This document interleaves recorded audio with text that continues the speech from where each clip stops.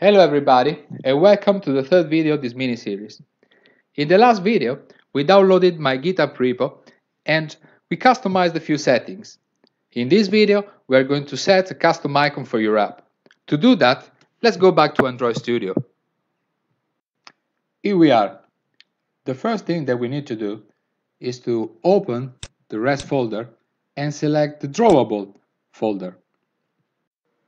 Well, at this point, all you have to do is to right-click on Drawable, go to New, and then select Image Asset. Android Studio will show you the default icon, which it had already selected for you, which is this, the Android. This icon is sort of cute, but I'm pretty sure that this is not your first choice, right? And perhaps you want to select the same icon which you already created for your progressive web app. So let's just do it. Doing this is super easy. You don't really have to make any changes to the parameters specified here, which are the default parameters. So launcher icons, adaptive and legacy is just fine. Name, IC launcher, perfect. The only thing that you gotta change is the image path, and you want to navigate through your folders to find the icon that you want to set as default icon.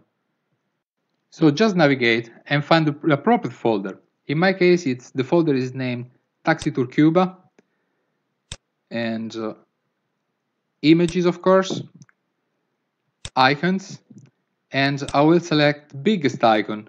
It must be the 512 by 512 icon, which we use for the progressive web app. That's it. Now, just click Next.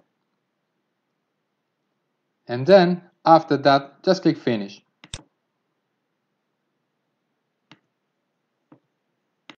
So, let's make sure that everything was smoothly.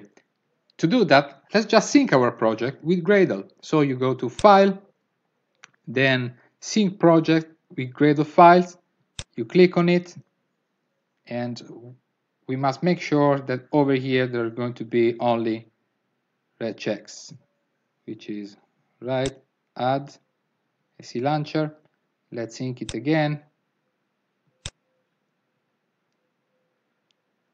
That's fine. Okay, at this point we are actually done with this and we can test our app. We will do the test of our app in the very next video.